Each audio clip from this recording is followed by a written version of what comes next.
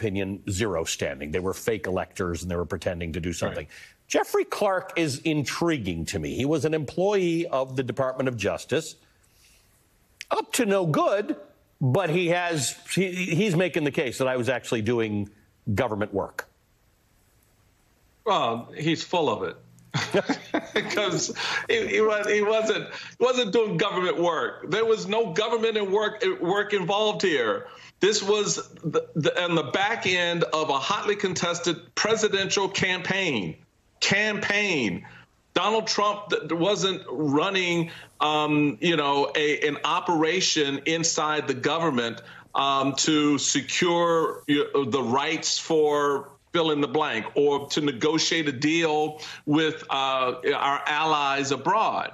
There was no nexus to the State Department or other government agencies who would be involved in this. This was a straight up political contest in which the president wanted to use the authority and power and instruments of the government to get his way. And Clark and others who were inside, all those other, even Mark Meadows, these government officials, in the moment they picked up the phone and called Brad Raffensperger, in my humble opinion, they were in violation of the Hatch Act. They did it on government property, with government property, having a political conversation, trying to change the outcome of a political campaign.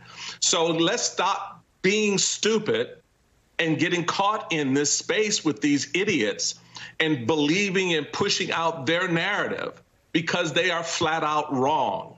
And we need to be honest about that and stand up and push back against the noise they're making. They want to confuse the jury pool, Ali, This is all about the jury pools that are going to be put together over the next few months. This is not about anything other than that, so they can get that one juror when Trump's name comes up, goes, oh, no, Trump is not guilty. And the whole thing falls apart. Lisa, there's a whole separate thing going on right now with Jim Jordan.